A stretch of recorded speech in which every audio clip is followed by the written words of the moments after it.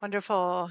Thank you so much, Kelsey. And welcome everybody to this session of the Climate Governance Commission on our recent report just launched on November 28th in a global online launch governing our planetary emergency. Bhadra, can you hold up the hard copy that just arrived today from Washington, D.C.? Thank you. Yes, we can give you some upon request, and of course, it's available online, soft copy, and we can share the link and the QR code so you can access it. So, the Climate Governance Commission, there's a report is called "Governing Our Planetary Emergency," and I'll just to give you some background, run you through the sort of working methods of the Climate Governance Commission and some of our key insights and proposals that we have just released this year. So, sure, please. So, the Climate Governance Commission, we are currently in high level phase with ambassadors for the Commission's work, including former heads of state, such as Mary Robinson of the Elders, first female head of state of Ireland, President. Johan Rockström is our co chair on the science side, María Fernanda Espinosa, former president of the UN General Assembly, amongst other former heads of state and thought leaders. We have 3 youth commissioners and others that are really helping to refine our substance and hopefully to provide some thought leadership on this topic of climate governance in these times. So, what are the current gaps in climate governance? As you know, those of you who read IPCC reports, the situation is dire. As of 2018, the IPCC was already saying we're going to need a rapid transformation of the international economy on at a speed and scale unprecedented in human history. UN Secretary General has also, raised the call that we're in a code red for humanity based on the latest science.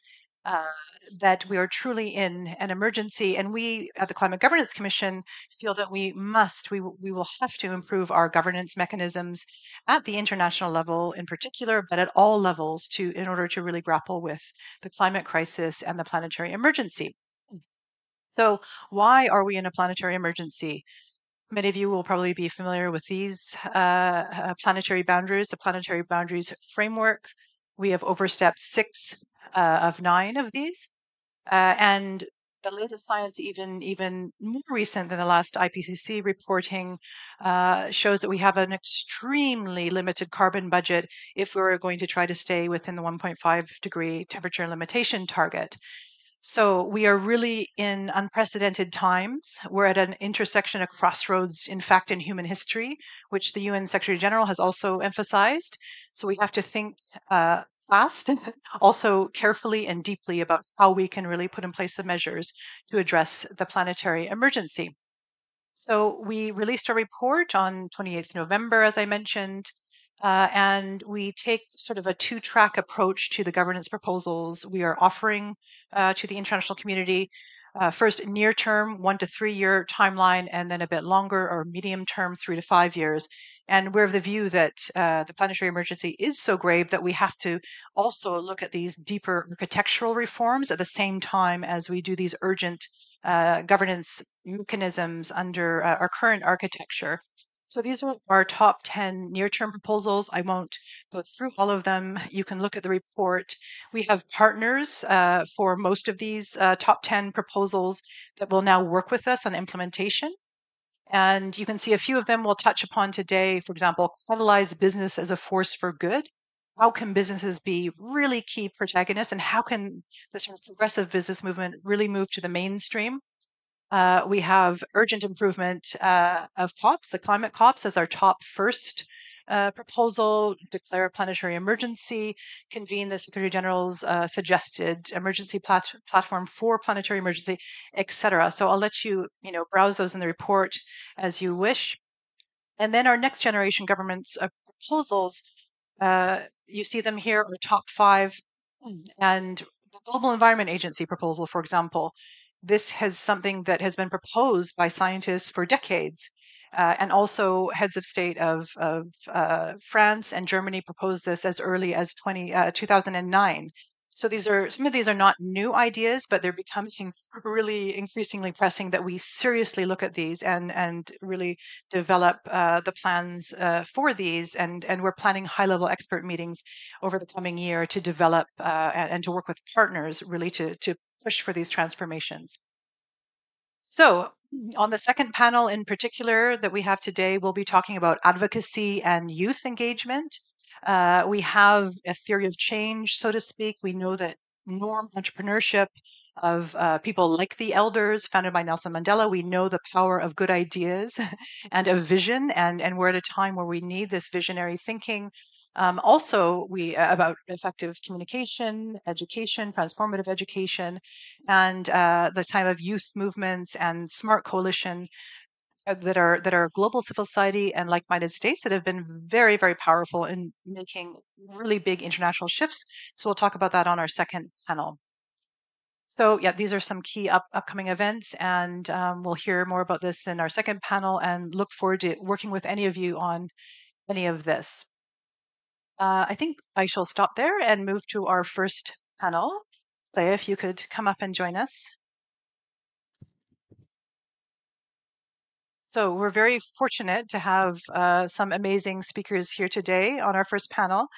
We're just waiting for our commissioner from China, Ma Jun, who's the director of Institute of Public and Environmental Affairs in Beijing, who should be joining us. But at the moment, we have Clea Kaske-Kuck, who's the director of partnerships and stakeholder engagement and a member of the extended leadership group at the World Business Council for Sustainable Development, speaking about the corporate piece.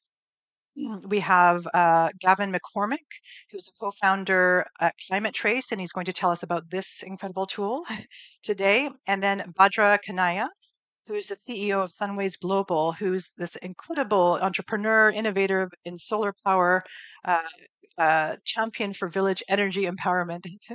So again, on the business side, leading the way with solutions and scaling up the solutions at a faster pace. So Clea, let's start with you. I was at this wonderful roundtable at the WBCSD a few days ago in relation to your new CEO guide for the climate-related corporate performance and accountability system, CPAS. So if you could share, why there is a need for such a guide, what is it hoping to achieve, what is the current accountability landscape for companies, and what are sort of the push and pull factors and the blockers for greater corporate accountability for climate and planetary boundary reporting, but also sort of transformations needed to stay within planetary boundaries. Over to you. Th- Thank, thank you, and thank you for having me here. So I represent the World Business Council for Sustainable Development. We have over 220 company members. We're a nonprofit CEO-led organization, and this year at COP, we have a significant presence. Lots of colleagues. We've all been running around in different sessions. And one of our main focus areas is around the space of corporate performance and accountability. And thus we launched CPAS. Our CEO says, wherever you go, mention CPAS. And we're really proud and happy to do so. So very happy to be here. It's also the year of the global stock take. And not only have governments not done enough and not met their obligations, businesses also have not. And our role, and a little bit as a critical friend to companies, is also to have conversations with them about that and to work together on solutions. So it's less about just saying there's a problem and we others need to do the following X, Y, Z. And by the way, congratulations on your work. I have a summary and the slides, and I'm looking forward to reading it once there's a bit more time. So businesses have a key role to play, and one of the big focus areas of CPAS, in a nutshell, is that the current financial system and the way companies are evaluated does not take into account the way the carbon disclosure system, and that basically there's currently a misalignment between corporate sustainability efforts and corporate valuation. Speaking very practically, I have colleagues that are very technical experts like Fiona and many others and can really go into the detail. But I think overarchingly, That's what I would talk about CPAS. There is this misalignment. And what we have done, and we have not done this alone, but we work together with civil society, academia, different governance representatives, which is why I also really like this effort because you need really diverse people with different perspectives to come together. We've held a series of consultations. This also builds on other work that we already are doing and launching in WBCSD and also implementing. We're really about action, like around scope 3 emissions, etc. And it's a framework, guide for CEOs on how to improve basically their carbon performance and also their carbon performance reporting system. I can go into more details about it and can share a few more highlights, but just from an overview perspective, I think that's already quite helpful. And I can also talk later on a bit more about some of the big issues, the key frameworks, incentives, regulation, but also the importance of collaboration in this space. Brilliant. Thank you so much. And I'll just have one little follow-up question now, and then maybe we can go deeper in questions if people in the audience have questions. But on the government policy side, do you have any ideas about, key policies that governments should be passing around the world to really, up the game of companies, or how do you view that? And then also on the other side, in terms of a corporate green lobby, what do you think? Is there a potential to build this at the international level? The B team was helpful, negotiating the Paris Agreement in 2015. We were working with Exponential Roadmap Initiative, and they managed to mobilize Swedish companies worth 20% of Swedish GDP in advance of the last election to advocate for good, strong climate legislation. So, sort of just quick thoughts on those two points. Complex questions. I'll answer very much from also my perspective and experience, and also what we've done at WBCSD. On the policy side, well, we obviously, and let's be practical, we also need policies on the local level, and I really like that you pointed out the role of cities. Cities are going to be playing a key role in this, and the national level. That's a lot about the incentive system work. But one thing companies are increasingly asking for, linked to a level playing field, is more alignment, just more transparency and more alignment around different regulations, because often they're very willing, especially the leaders, which speaks to your green lobby, Yes. about aiming higher and doing better Yes. because it's the right thing, but also there's supplier interest, customer interest, especially employee interest. You want to attract the right talent, but at the same time, there's so much confusion on all these different reporting mechanisms, so rules, legislation, Right. not always clarity. And as we work in global markets, and also notice the focus you have on the global trading system, and embedding sustainability in that, and also taking a systems lens on these issues. It's not always black or white.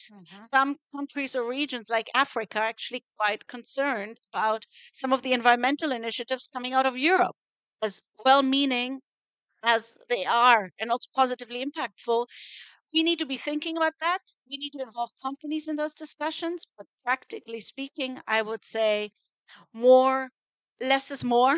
Have a fewer, and that's where CPAS comes in, that provide clarity and simplicity. There's so many companies spend so many hours, especially smaller companies that have less resources, just on reporting and meeting. And when I was in the private sector before, I spent hours filling out questionnaires. Yeah.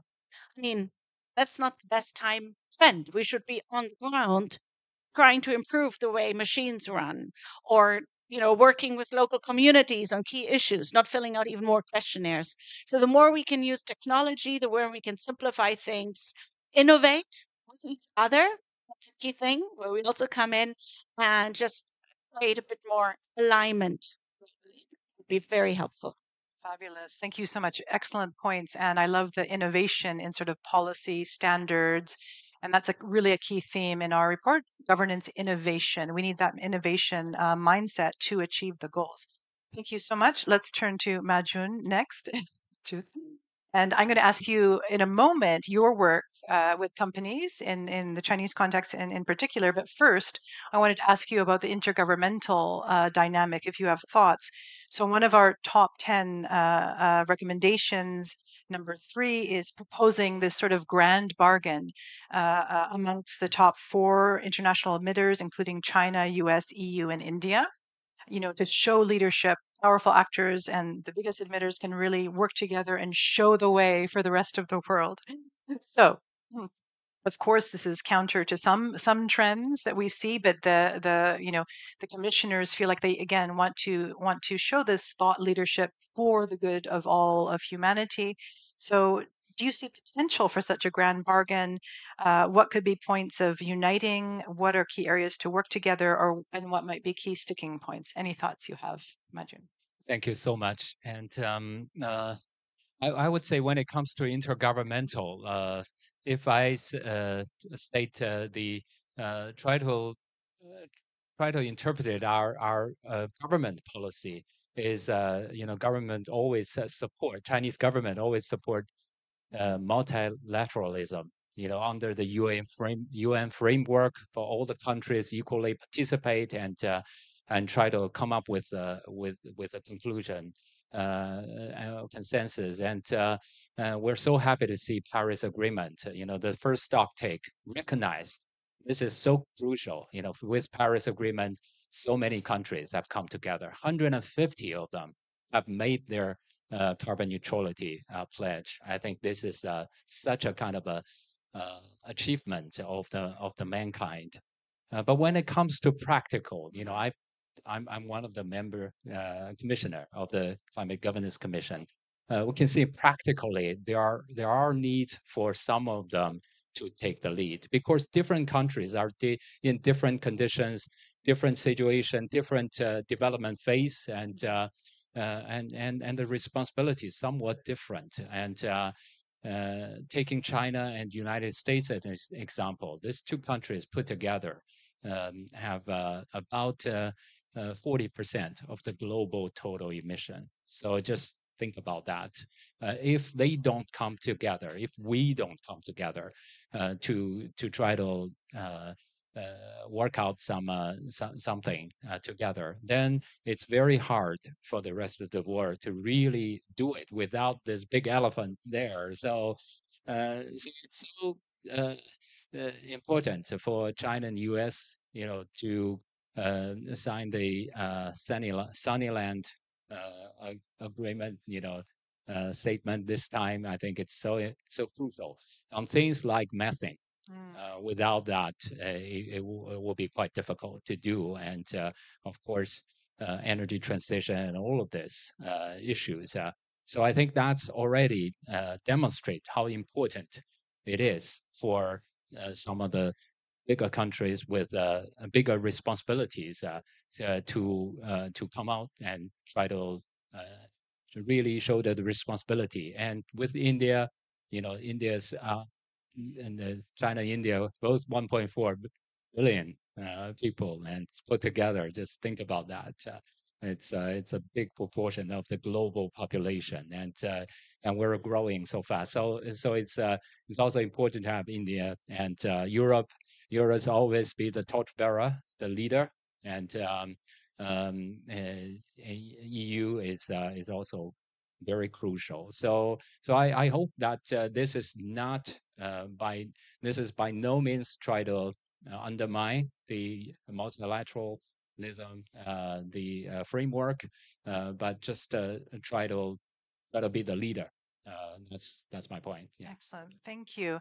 And also in terms of, large actors, can you say a little bit about your work with big multinational companies in China in particular, transparency, emissions tracking, and what are some other supports we need to really scale up decarbonization across supply chains, et cetera? Mhm. Obviously, we see eye to eye on Yeah. a lot of things. You're making all these rules globally, overarching rules, and we're the ones on the ground. Yeah, in China, from Paris to Glasgow, and now today to Dubai. So many companies have made their net zero commitment because they know, as the big ones, they have their responsibility. They know that their assets put together is just mind-boggling. Yeah. But how many of them in reality have put their words into action? Today, the slogan is about, this time we saw everywhere, unite, we need to unite, we need to act, but we also need to deliver. But you mentioned about scope 3. And a bulk of their carbon footprint are usually often in the scope 3 in the supply chain. And as the largest factory of the world at this moment, so we're still doing a lot of carrying a lot of scope 3, the embedded carbons being exported all over. And so how could we work together to try and help them, translate this words into action? They probably still, many of them sit in the office of New York to Paris to London, they made those decisions. But in their view, probably China is still a black hole of data. There's no way to penetrate to really go green in China. No, it's not like that.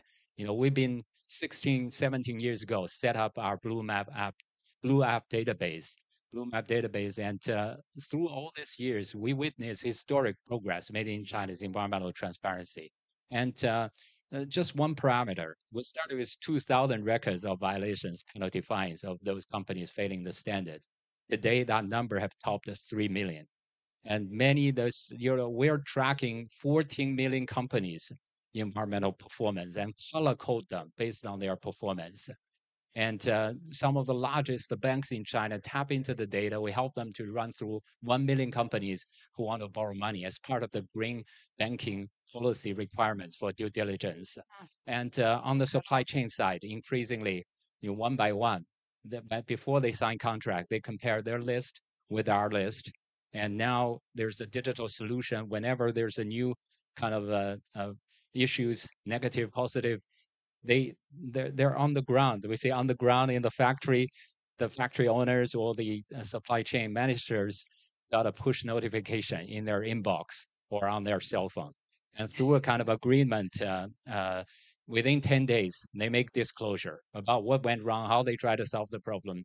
And then we also create digital accounting, carbon accounting platform, so that, because if we want to really implement the net zero policy, the science-based target, then it's all started from measuring and disclosure. But measuring could be quite costly. Immediately they pay some tens of thousands of dollars only just for making some basic measuring before they even sign on that. So what we help them is to create a digital solution, on the measuring and disclosure and performance review. It's all been digitalized. And now we're trying to the target setting process. Also, let's digitize that. If we are really serious about science-based target, we can't allow this chunky process to stop all these companies who want to be part of that.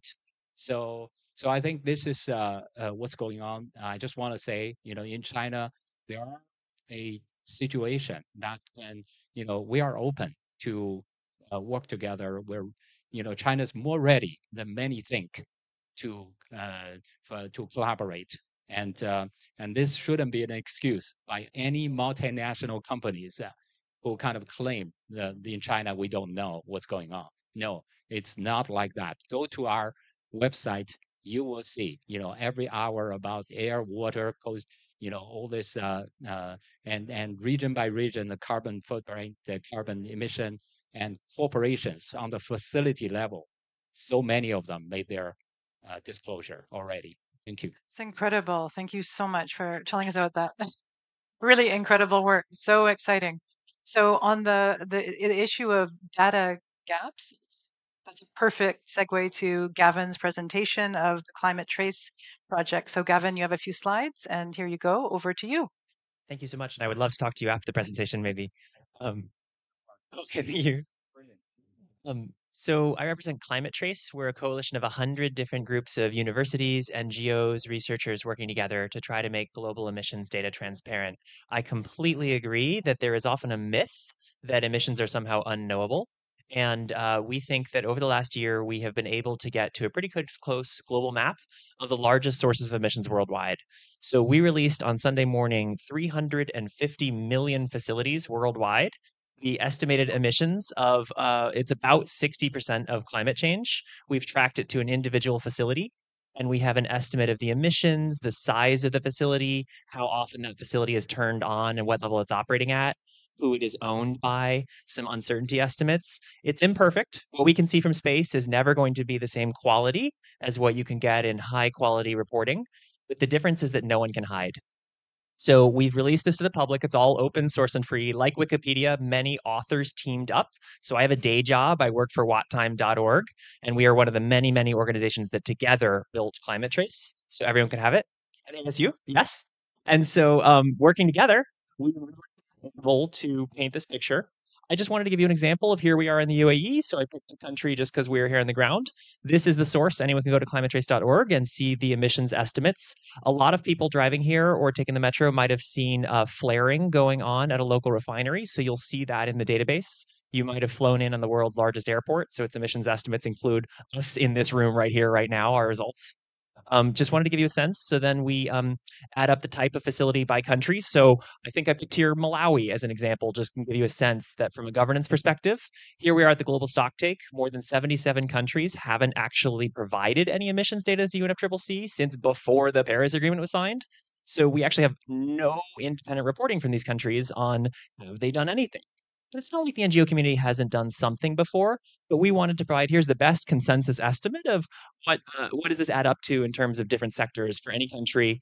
And we really avoided a global north bias. So it's truly any country in the world. There's no higher quality data in some countries than others, none of that. So we added up to a global assessment at climatetrace.org that anyone can see the facilities. And if you could use data to reduce emissions, we would love to work with you. Fantastic. Thank you so much. And Gavin, just a question for you. You've already answered it in part, but for example, I can see this as an incredible accountability tool, obviously, just generally. And, one of our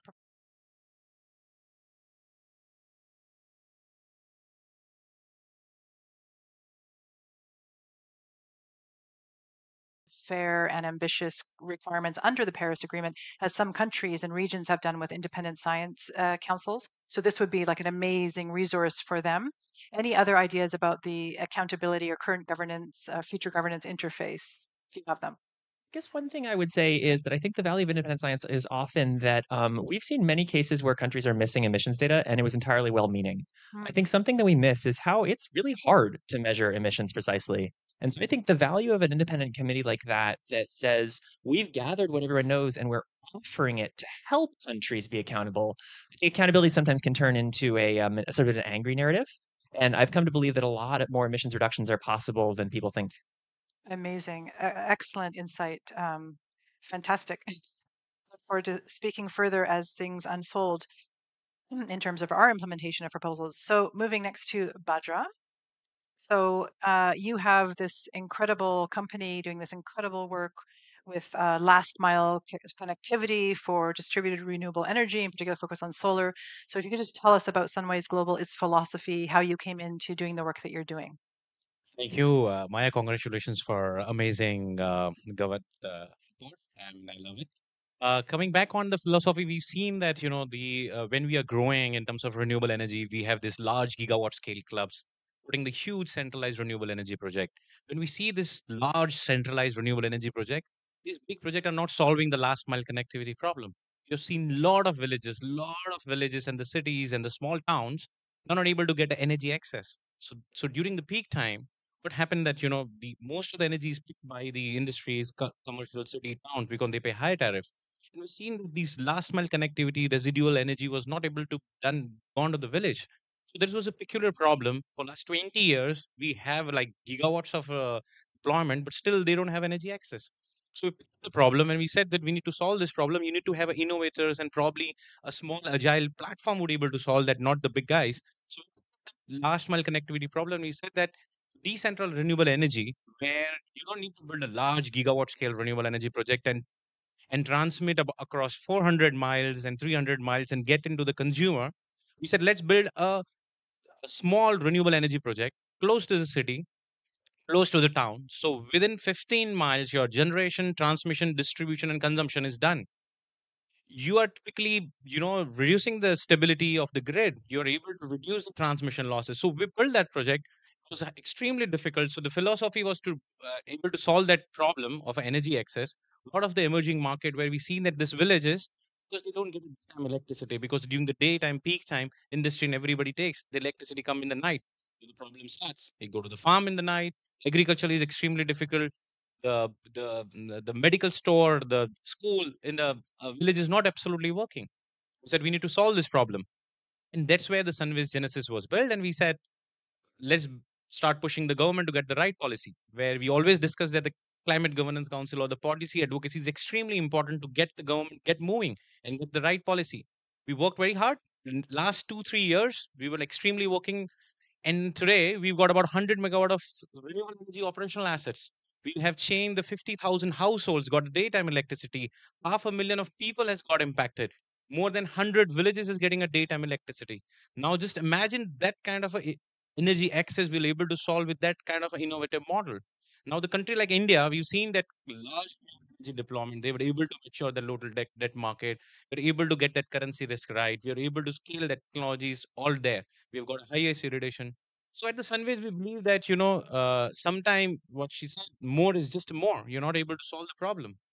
But to solve that last mile connectivity problem, the innovative way of deploying your renewable energy resources, the way you deploy, we are not Mhm. saying that this technology, but the way we could able to mobilize the resources at such a ground level, it works fantastically, and we are able to solve that. So I think that's what the genesis of a Sunways is, and continue to build a gigawatt scale. Now we see in India and most of the other countries, we've seen the 25 gigawatt of DRE tenders are coming. You need someone to push and do and demonstrate that this 15 project work absolutely fine, able to work within the ecosystem, you're able to create a financial product. We are not a non-profit, we are for a profit, but we with the impact. We don't want to build another gigawatt scale, 10 gigawatt renewable energy company which doesn't know that where the energy is going. And there is absolutely no clue what kind of a measured how do you impact. We said we know exactly this is the 50,000 houses where the energy is going. We know exactly that these guys are able to get a daytime. So it's a measured and quantifiable impact. We would be a profitable. And I see that the renewable energy or a climate, if you're not able to get that a profitability or the corporates to come in, grant cannot take us to the level we want to do it. We need to have that commercial angle to move from the ecosystem.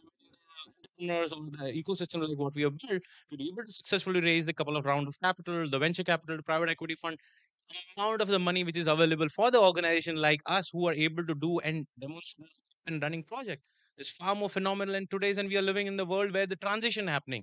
Like a lot of entrepreneurs, university has amazing opportunity to build such an innovative product which can hugely scale, not in the one country but across the geography where you see the same problem. So this is what at a Sunways we are building. Superb. Excellent. And the work of Sunways and your partners show the role of business, private sector, the transformative role. It can be principles based, but then sustainable, financially sustainable. Also, the policy piece. You spend a lot of time sort of working with policymakers, educating those on the energy transition, and you're increasingly talking to governments around the world. Also, you're really in demand. So let's take a few questions. We have a bit of time for a few questions. If anyone has questions before we move to the next panel, yes, go ahead. Maybe we should share the microphone. Sorry. Okay. Yeah. Okay. Hello. I just have the question for you. I fully agree with the idea of decentralized energy, renewable energy supply. But the question is, do you think about how does the maintenance cost or how you fix the problem in the future if something is broken or the small household, how can you deliver the service for the long term? I think this is a very important question. When you build a small plant, always a question of challenge of maintenance. Typically, when we build a project which is a not gigawatt scale, we build a 10 15 megawatt, 5 7 megawatt, tens of project. Key of the maintenance that you build that ecosystem. So, like emerging market like India, you have an amazing infrastructure in the maintenance ecosystem where you could able to maintain that project. Not only your project, but the transmission infrastructure also we will able to do it. So, at a Sunways, we build in-house capabilities, or the organization like us who does the in-house operation and maintenance of the across the project. When you have a scale of a 20 30 40 50 project across the 500 kilometers, you're able to maintain that project of the quality. Great. Yeah. One more question. Lots of questions, all really good, but it's for Gavin because I went to your plenary with Al Gore the other day, and I've been thinking about something ever since. And it's, the reliability of the data really. And, because I could see weather affecting it, wind, rain, how often there's a flyover, output of the plant, all these sorts of things, right? But I know you said that the metadata captures some of that information, but how do you see that, and really how should we really think about it when we're using the data? Thank you so much for asking. So the short version is that when you look at any particular facility on the site, if you look at, like, for example, CARD, it will say, here are the emissions, and there will be an estimate of our confidence. So it's just a scale from green to red. Scientists are happy to go and look at the actual uncertainty metrics with all the sigmas and everything. But basically, there are things we feel like we are confident of, that our algorithms are less affected by weather. For example, we were able to measure it 6 different ways. There are things that we have an estimate. We wanted to put the estimate out there, but we think you should, keep in mind that it's just an estimate. And on the website, we sort of show, here are the ones that are high confidence, here are the ones that are low confidence. One of the things that's been most interesting to me, most often from a physical remote sensing perspective, it's a mix. So I like the example of ships. We have an extremely good count of how many ships they are, exactly how many nautical miles they went. We nailed that. Are we exactly sure of what's the energy efficiency of a particular ship? No.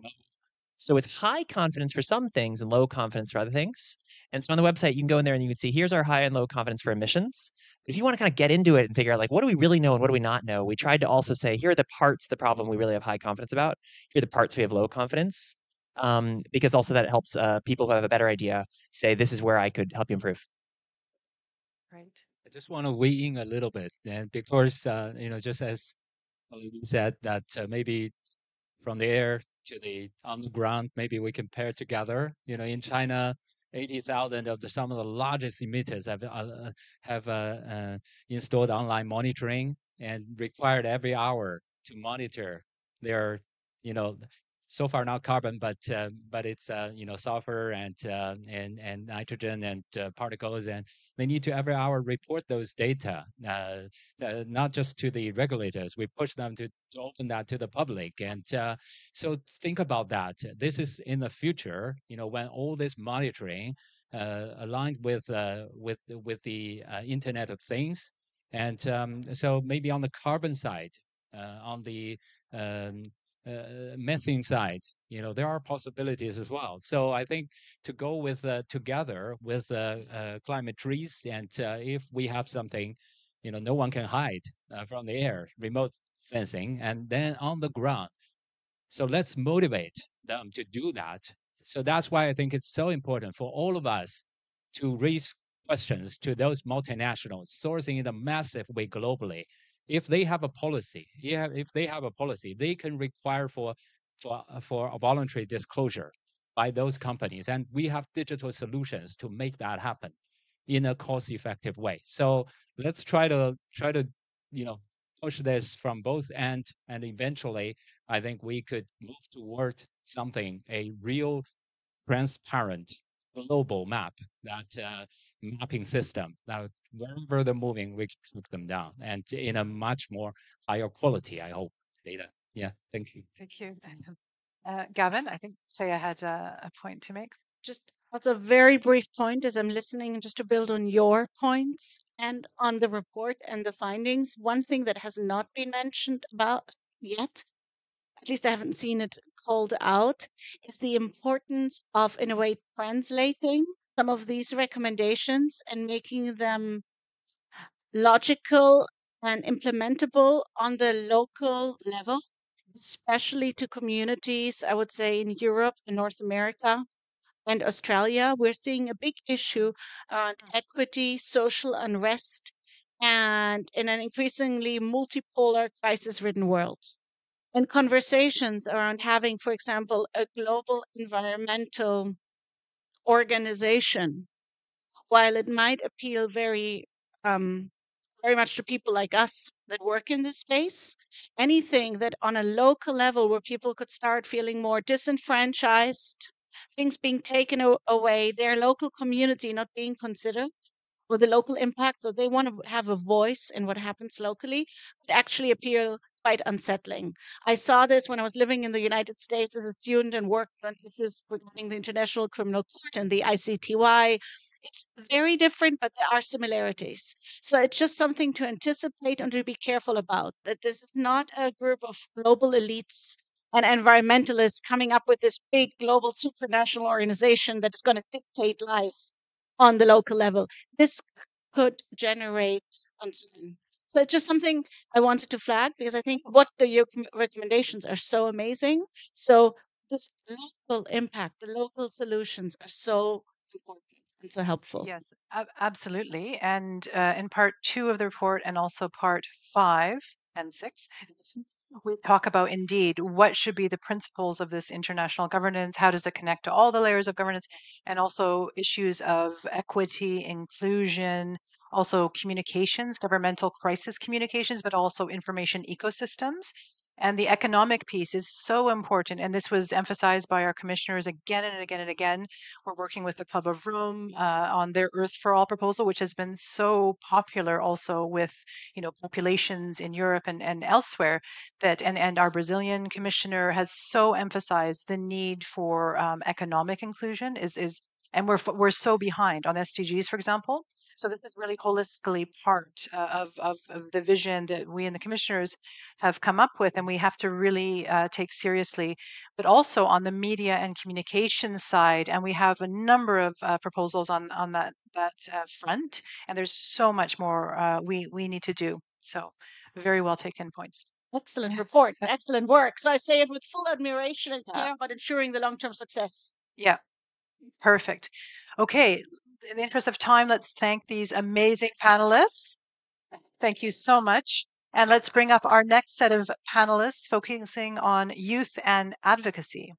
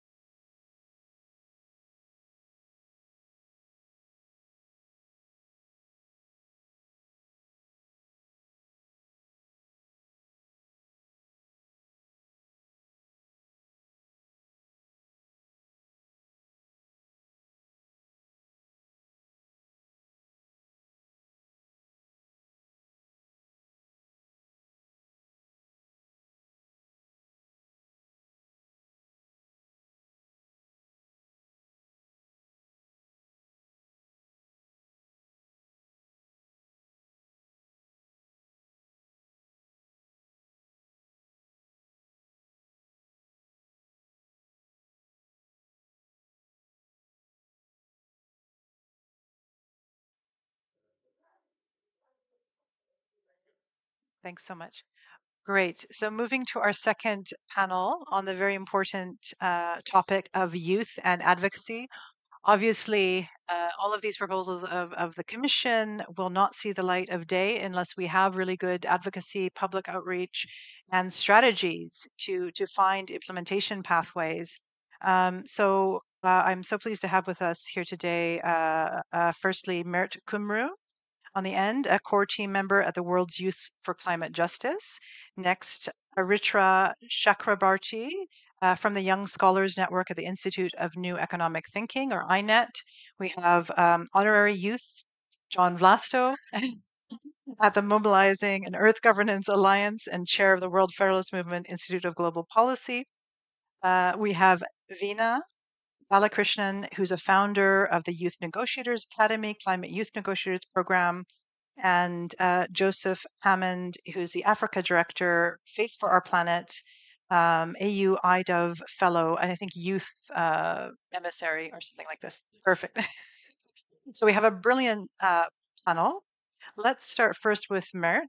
And first, it would be great if you could tell us about the World Youth for Climate Justice campaign, the origin, purpose, and the state of your campaign. What are you trying to do? Thank you, Maya. Ooh, a little bit too loud. So, World Street for Climate Justice is an organization that is trying to seek climate justice at the highest international level. And this level is the International Court of Justice in The Hague. You might know it as the Peace Palace. And how exactly are we trying to achieve this? Well, through an international tool called an advisory opinion. You might have heard about Vanuatu seeking to get such an advisory opinion earlier this year. Well, that started all out because of young people in the Pacific.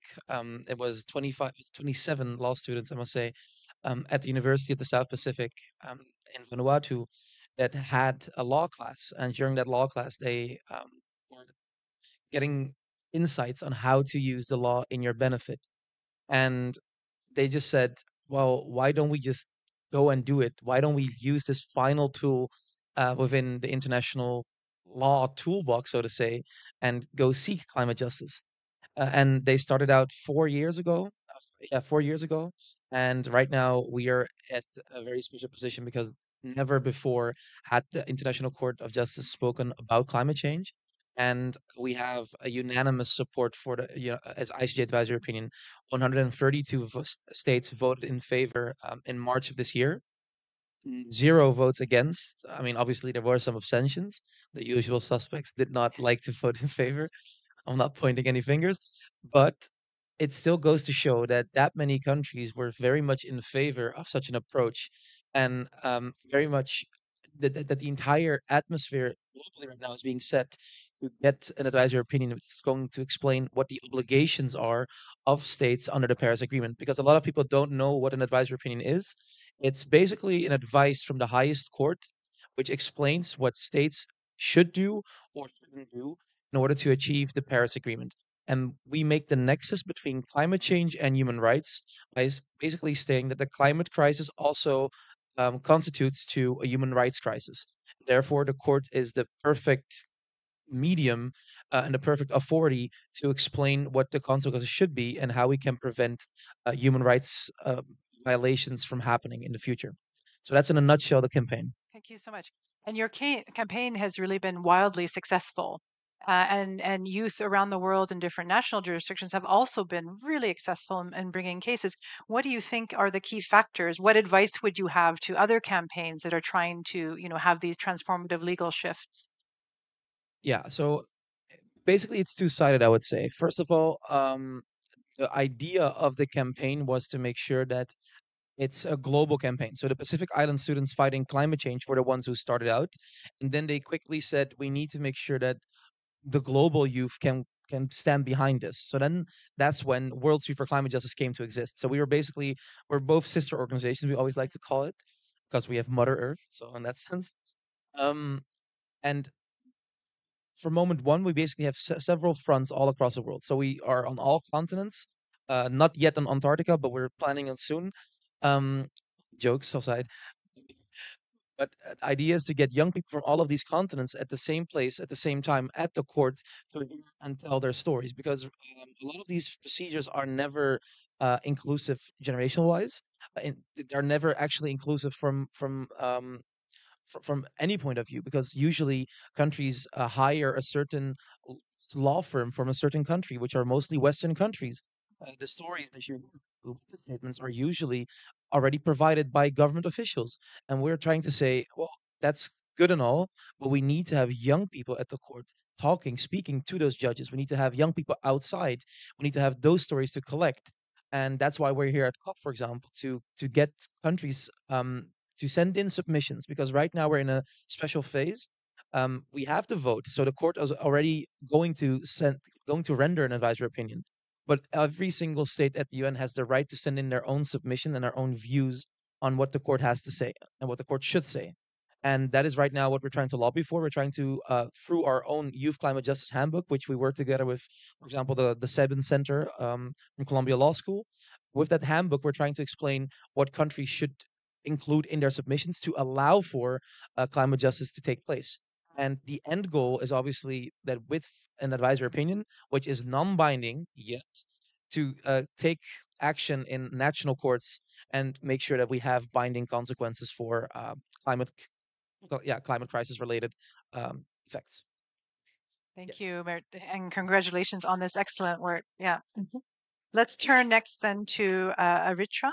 And could you first tell us a little bit about the Young Scholars Network, of which you're a part of the Institute of New Economic Thinking? First of all, thanks for having me on this panel, and again, congratulations on this report. I haven't gone through it yet. I was still uh, digesting all the information with everything else happening around. So, the Institute of New Economic Thinking is one of the oldest organizations working with the youth. The irony in the statement, um, and the way we engage with the youth is we have one of the oldest organizations which is spread across the world, where we have these regional chapters which engages and reaches out to the most deserving and curious foreigners across the globe who want to engage with the kind of work they have and the diversity of work we have. It's just amazing. It's not just economics, it goes as far as ecology, engineering, biology, and the interdisciplinary nature of the way we collaborate is just mind boggling. When we talk of interdisciplinary in these platforms and when you actually see it that happening among youth scholars, it's very, very different. The way we talk interdisciplinary and the way young scholars think of interdisciplinary, it's very different. And to add to that, I'll say that again, from the last discussion when we were talking of data transparency, and we saw one of those examples, I feel the youth today has a lot of information to deal with. Like even here, the amount of information is just mind-boggling, and yet our minds are not exploding so far. So the and when I look at kids in the classroom when I teach, I see that they have a lot of information, but they don't know how to express their opinions through it. And why iNet is one of those platforms which gives you the kind of the platform or the space where you know how to translate the information into something that at least matches with advocacy, that can lead to, okay, this is what information is, this is how it translates into advocacy. That's what iNet has been doing for a long time. So yeah. Excellent. And from your perspective, from the perspective of the other young scholars in the network, do you see this compelling need for transformation in the international financial system, the international financial institutions? What is your perspective on that, or that of your peers? Are you ready for transformation and these big institutional shifts? And are talking about it amongst yourselves in the network? No, absolutely. And again, these questions are asked and these questions are answered in various forms. So again, I'll write on a statement from the previous panel where less is more. And the reason I will go with that statement is, although this report is about a global governance report, but each one of us, when we look at something that is global, we look at it from a regional perspective. For example, I will look at it from a South Asia perspective. Even more specific, I will look at this report from an India perspective. Even more specific, I will look at it from my locality perspective. What I'm trying to say, no matter how global the consensus may be, how global the information may be, it is ultimately at the regional level where the effect translates, where the policy translates, where the action actually happens. And that is where I see the engagement of the youth, where the need for the youth in reports like this, for them to understand, okay, this is what the report says, this is how I understand the report in my locality.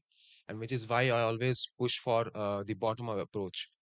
Decentralization, again, decentralization is not just something where you downscale technology, but it also as a theme translates to downscaling the report, downscaling the policy at the local level.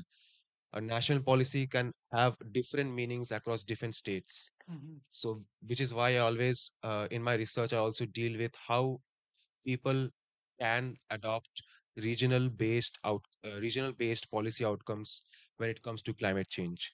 So that's my take on the Great, report. fantastic. And we absolutely talk about that in the report. How do we connect the various layers of governance? They shouldn't be in tension or adversarial. They should be working together to have the ingenuity, the local circumstances, generate the creativity, and of course the implementation at all levels. So very points very well taken. Wonderful. Thank you. Let's move to John Vlasto next on mobilizing an Earth Governance Alliance, or MEGA, the MEGA campaign, and also about the World Federalist Movement, Institute for Global Policy. So, firstly, John, can you just explain to us how instrumental your organization was in the campaign to establish the International Criminal Court, and why you think there's a need for a similar campaign for global environmental governance? Thank you, Maya. I would like to start by saying what a privilege it is to serve on a youth panel and to bring a little bit of age diversity to that. So, okay, so the Climate Governance Commission report is obviously a magnificent piece of work, but the report itself isn't going to change the world. You know, a piece of paper something needs to be done with it. What do we do with the report? And that's where the World Federalist Movement comes in. So the World Federalist Movement, thank you, was formed after the Second World War, after the use of nuclear weapons, to say that the United Nations, as it was then constituted in 1947, was not going to work to stop war, which is what it was set up for. There was a veto put in right at the beginning, and it just wasn't a body that was going to be empowered to make decisions for the common good. Unfortunately, that observation in 1947 is evidently true today. We have active wars going on today. So it's unfortunately a statement that has aged well. So what the World Federalist Movement wanted to do from the outset was create legitimate, empowered global governance. And, you know, there were lots of supporters at the time, Churchill and Truman and Einstein. It was an obvious idea with nuclear weapons. You need global governance that's legitimate, accountable, empowered. And if we had it, we wouldn't obviously be where we are today. So the World Federalist Movement has failed to create such governance. Obviously, humanity has failed to create such governance. That's why we're in such a mess. But we have had some success. So Maya mentioned the International Criminal Court.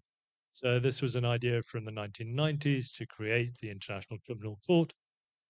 And it was done through creating a coalition of civil society and like-minded nation states to get the Rome Statute signed off and to create the court. Now, is the International Criminal Court a perfect institution? Of course not. But it is an innovation in international law and human rights. It is an innovation in global governance. It is possible to reform global governance, and it feels like such an impossible task, but it happens. So, what the World Federalist Movement is going to do, working with the Climate Governance Commission and with partners in the US, Citizens for Global Solutions, is to work on creating one of these smart coalitions. And these smart coalitions were written up in a Stimson paper in 2015. International Criminal Court is one example of where they've been effective. Landmines ban treaty is another. So such developments are possible. And we're planning to do this with the recommendations of the report to actually get traction, to actually impact the world. So, in terms of finding like-minded countries, there's obviously no end of countries that are going to benefit if the recommendations of this report are actually implemented. In fact, all of us and all countries around the world would benefit if the recommendations are implemented. However, there are people and there are countries who are perhaps insufficiently enlightened to see that at the moment. The name of the project to create these smart coalitions to get this work implemented is MEGA. MEGA stands for Mobilizing an Earth Governance Alliance. Depending on your sense of humor and political stance, it stands for Making Earth Great Again. We soft launched MEGA here at COP off the back of the launch of the report. The focus at COP now and for the Commission is the report launch. It's just happened. That's where the focus is. Look at the report. In January, we're going to have a formal launch of MEGA.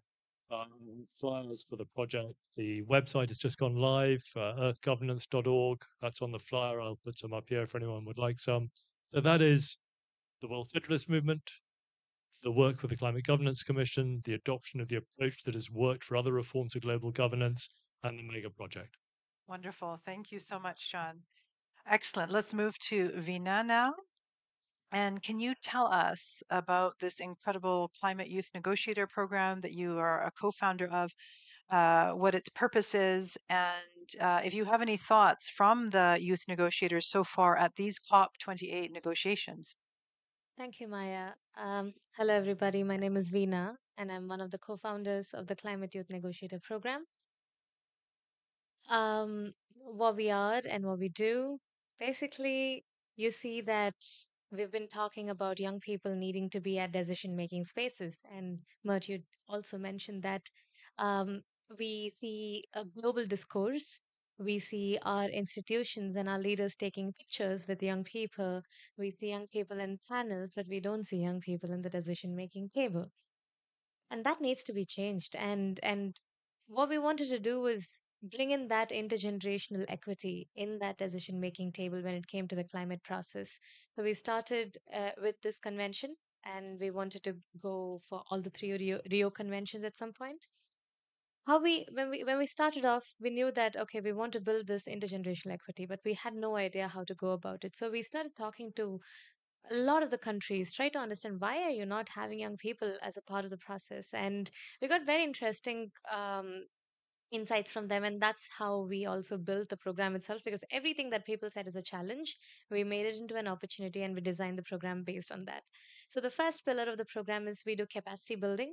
So we work with the young negotiators, we train them, we give them 6 months of training, not just on the thematics of what is the agenda items at COP, but also the technical and the skills, the negotiation skills that they need. A very holistic capacity building that kind of builds them into a solid, robust negotiator. The second bit that we heard from countries is, oh, we have funding barriers. I don't have money because I'm a small country. I have funding only for two people. And when I have only two people that I can take, I will take my minister and maybe his secretary, right? So then what happened is we decided to plug in that funding element into the program. The third bit is we also realized even if you're inside the negotiation space, these spaces are really not meant for people. I think not meant for human beings at all. Like it's just really it's really hard to survive inside. It's people don't talk to each other like friends. There are no friends. There's no smile. Everybody's talking to each other. It's very political. You need a safe space. You need to create a safe space. You need to make sure that you are a part of a community. This is a consensus based process. If you're not able to come together, how are you going to build consensus? How are you going to get better decisions and better negotiated outcomes? So, we thought the most important part over here is to build that community. So, when our negotiators go through these 6 months of training, they're already becoming a community right now in the negotiation rooms. As I was just looking at my WhatsApp, so inside the adaptation and finance room where the negotiations are happening right now, we have somebody from ILAC, AGN, and representing the AOSIS and another group. All of them, CYNP, actually non-verbally communicating and really pushing for certain things.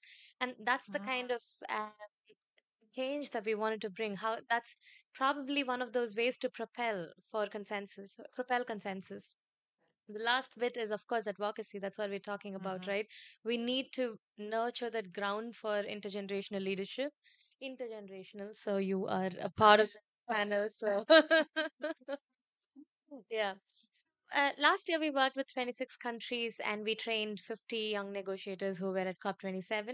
This year, we worked with 54 countries and we have trained 175 negotiators, of which 125 are here at COP28. It's really powerful. Thank you.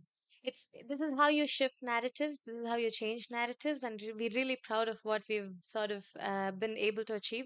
And we see that those young people are really making a difference, and we want to continue propelling the space and having more young negotiators with more countries, so that we can think about climate justice at the end of the day. Brilliant. Thank you. And again, congratulations on such excellent work. So let's round out our panel with Joseph.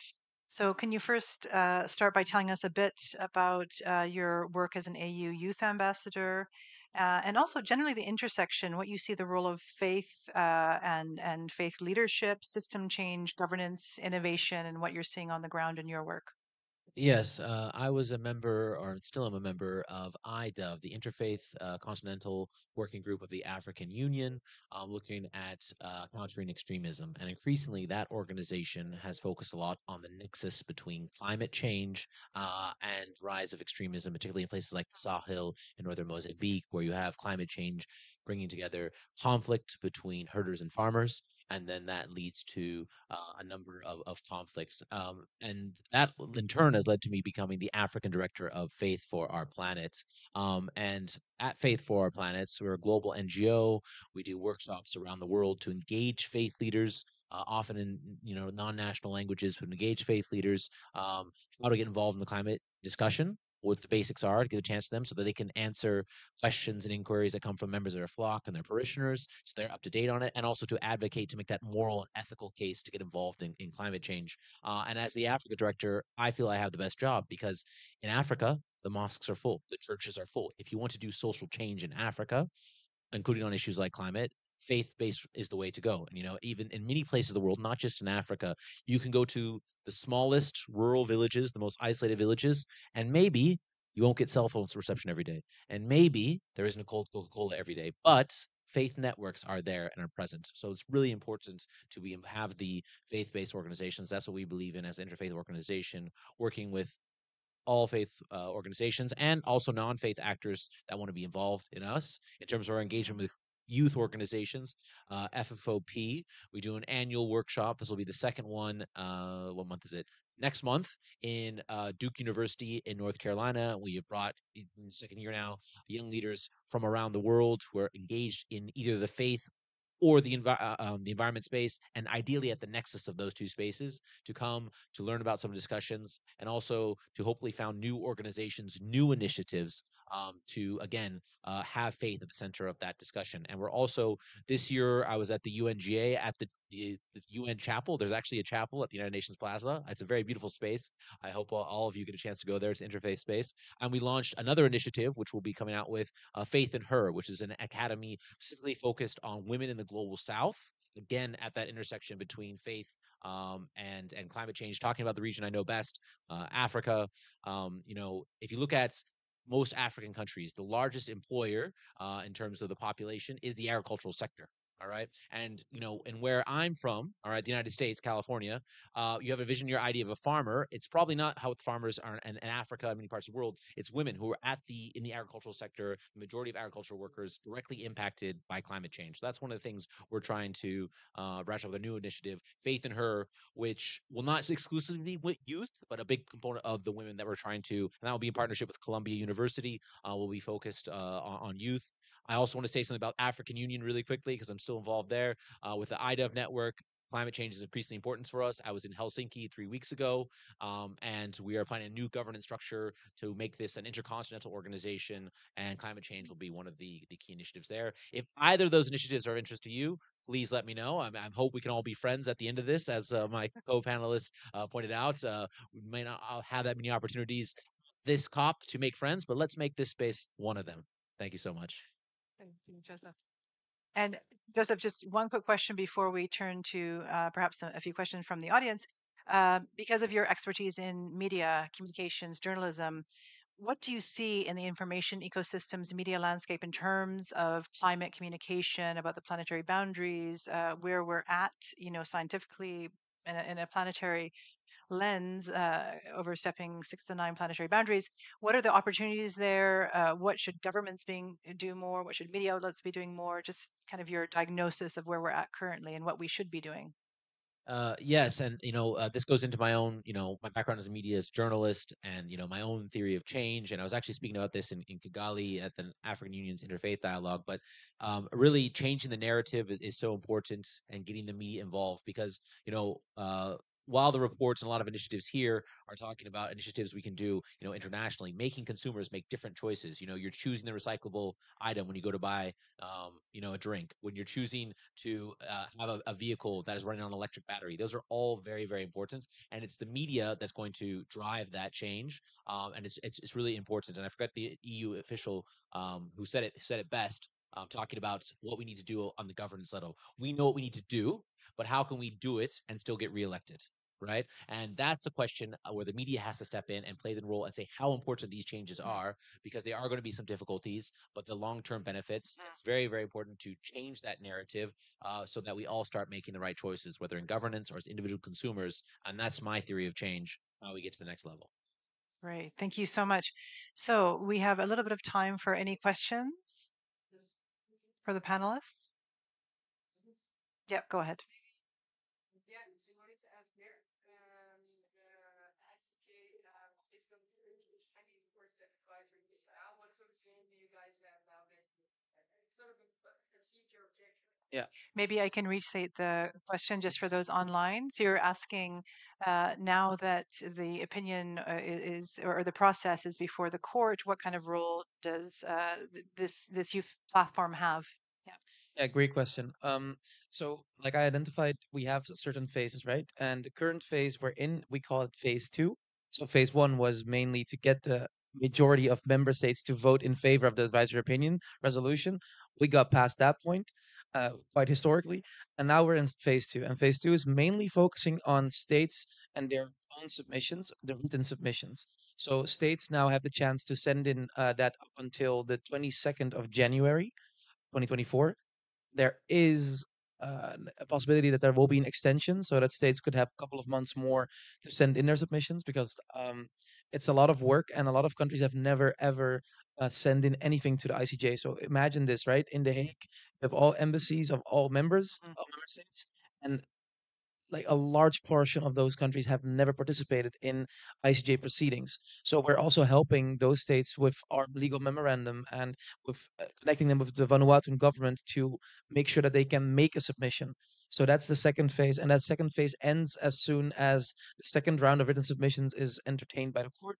And then we have the oral phase. That's phase three. Then we will be at the court, physically present, and yeah, we hope that you can see and will hear us worldwide. And you just won a prominent Oh, yeah. award at the Peace Palace to Yes. increase your visibility It's further. Thank you.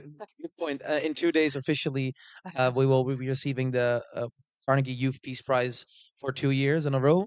So that's a 2-year laureate.